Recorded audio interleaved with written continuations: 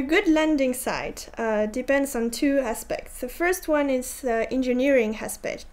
Is it safe or not to land there? So you have to take care of the elevation of the landing site, the topography. You don't have to land close to very high hills, for example. And the second aspect is objectives of the mission in terms of science. If you land on Gale, you will see a cold desert. Current temperatures in Gale are ranging between -70 degrees at night and up to 3 or 4 degrees during the day. It's very dry, very arid, no water at all. And you'll see some rocky landscapes with sand dunes. It's a bit like in the Sahara Desert or in the southwest USA. Gale is very interesting because it's very unique in terms of geologic diversity. There are many different landforms, such as channels, which correspond to former riverbeds. There is a huge mound of layered deposits, which is called Mount Sharp, so it's like 5,000 meters high. And some sulfates and clays are contained in these deposits.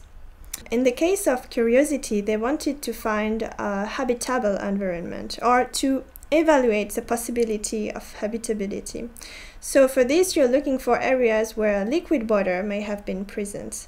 And in that case, you're going to try to find areas where you have hydrated minerals, for example, like sulfate, clays, where there are some sedimentary deposits, which may have been deposited in a lake, for example. Whole hints telling you that liquid water may have been present there in the past. Curiosity is very unique compared to his predecessors, because it provides many information about the composition of the rocks and the minerals you can find there. And it's very important to understand the formation process of these rocks. Also, Curiosity has a drill. And so with this drill, you can have an access to the very fresh samples. And this is just fundamental for geologists because you are sure to have the original composition of the rocks.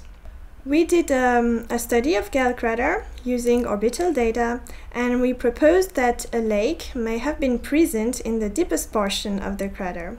In the coming months, I'm really looking forward to see Mount Sharp and to go closer to this to see if we can see some shorelines, for example.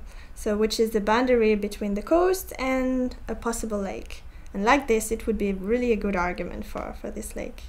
So if I have to pick up the next landing site, I will choose without any hesitation Valles Marineris, because I studied this region for so many years now that I would be very glad to get some rover data about this area.